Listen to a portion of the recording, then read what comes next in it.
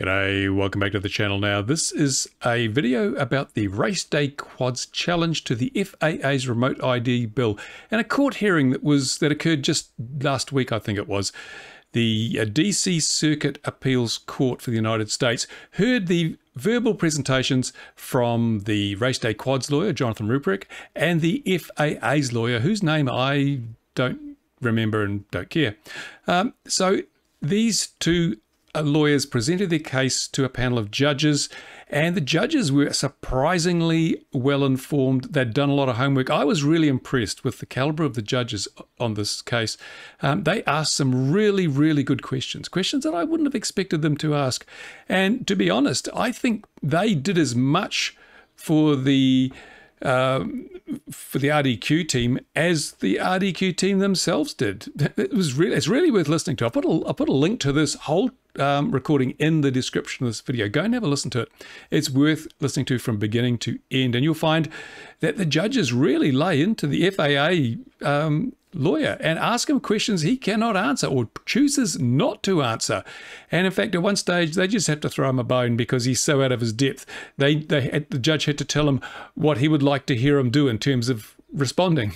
So like training on the job, I suppose. But yeah, it was a pretty poor performance from the FAA lawyer. Now, a lot of people have looked at this court session, analysed it, and said, well, it sounds pretty good. There may be a win here, because the judges really did side with RDQ over the issues of privacy and constitutional protections and things like that. You know, basically the judges said, well, why shouldn't someone who's got a huge ranch be able to fly their own drone on that property below the tree line without having to broadcast that information with remote ID? Why can't they do that? The FAA's response was pretty weak and anemic. And the FAA basically said, oh, but if we have to change the rule, we'll have to go right back to the beginning.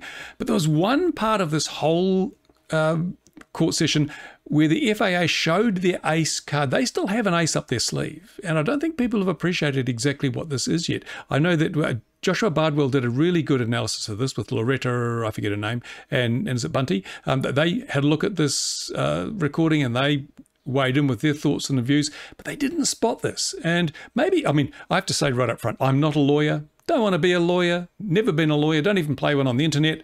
I just look at things from a common sense and logical point of view, which is sometimes not well aligned with the law. The law has so many little foibles and nooks and crannies that what appears obvious to lay people often is completely different in law. So I'm not saying that what I've spotted here is a major thing. I just would like to hear your opinion on this. Does this sound like maybe we overlooked this? So what I'm going to play you is a little bit the important part where the FAA pulls the ace out of its sleeve. And to understand what's going on here, you have to realize that the FAA didn't just wake up one morning and decide, oh, let's do remote ID for drones. No, they were directed to do this by Congress. And the Reauthorization Act, I think it was, Congress directed the FAA to introduce remote ID effectively. So this is coming from further up the food chain. This is coming from politicians who have their own agendas to pursue, and the FAA simply doing their bidding. That the FAA has been told, do this, so that's what they're doing. And so you've got to look, why are the politicians doing this? And if this court thing fails, where do we, if the FAA lose this case, where do they go? Well, here is the clue. Let's just listen to this. Listen very carefully. Is not a search.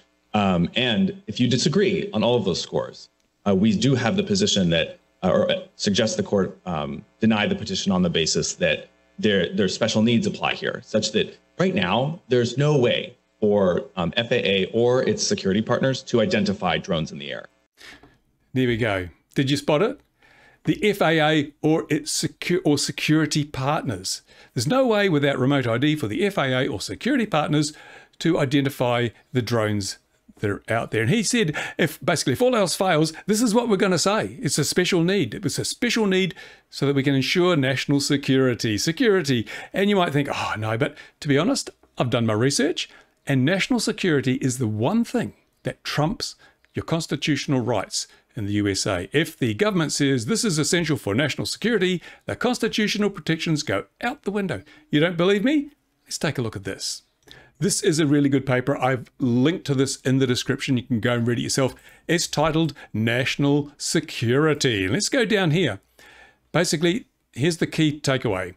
the Supreme Court has examined whether government can restrict free speech to further national security. Now, let's be clear, free speech, that's the First Amendment, but that is the cornerstone of the Constitution. It's the cornerstone of a free and democratic society. It is the most important part of the Constitution is the right, the protection of free speech. So if you're going to annex that right in the name of national security, then the Fourth Amendment, which is far less important, that can be thrown out far more easily.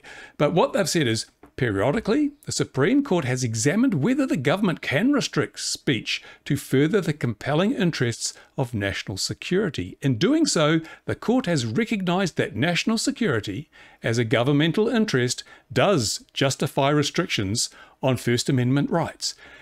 There you go. The courts have decided that we can throw out your constitutional protection in the name of national security. And the man from the FAA just said, this is a special need. If you don't agree with our case, then it's a special need, and we and our security partners won't be able to do our job unless we have remote ID to identify the drones that are out there. So that's where they're going to go. Now, if the RDQ prevail in this court case, if the court rules for RDQ and says, I'm sorry, but this remote ID bill is unconstitutional, the FAA, I'm picking the FAA will go straight to the Supreme Court and file an appeal and use this as an example, saying this is essential for national security. We need this. There are precedents, numerous precedents in the past where national security has enabled rules to be passed which set aside constitutional protections. Now, no one else spotted what this guy said, or at least they glossed over what he said in this court case. The attorney for the FAA made it very clear.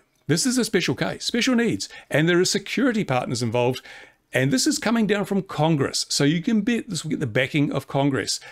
Very difficult situation for the hobby, because I think this is the ace card up the sleeve of the FAA, and I'm pretty sure they will play it. If they lose this case, they will play that card, and we're right back to base one. We're right back where we started.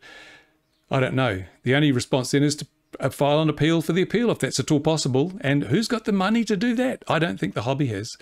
So there you go. Tell me what you think. Have I read too much into this? Am I sort of, just out of touch? Tell me. I'm not an American. I don't know too much about the Constitution. I just did some research and I listened carefully to what the attorney said. Now, as I say, go and listen to this whole damn thing. If you want, I'll do more analysis of what went on in this particular court session, because it's fascinating, absolutely fascinating. For example, what the FAA didn't say was just as important as what they said.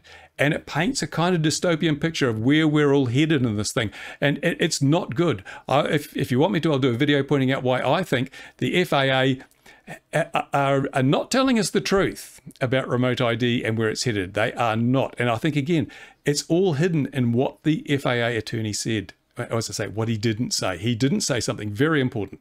Anyway, thanks for watching. Short video makes a change. Just go down to the description, go to the links in there, including Joshua Bardwell's analysis of this court session, if you haven't read it or haven't listened to it or watched it, and also the actual full session itself. And leave me a comment. I want to know, am I way out of touch here, or am I maybe onto something? Who knows? Only time will probably tell. In the meantime, thank you for watching. I appreciate everyone watching the videos, and your support through Patreon makes it all worthwhile. Bye for now. If you disagree on all of those scores, we do have the position that, or suggest the court deny the petition on the basis that their special needs apply here, such that right now there's no way for FAA or its security partners to identify drones in the air. Overregulation is like a tumor. It's killing our hobby. It must be terminated. Now!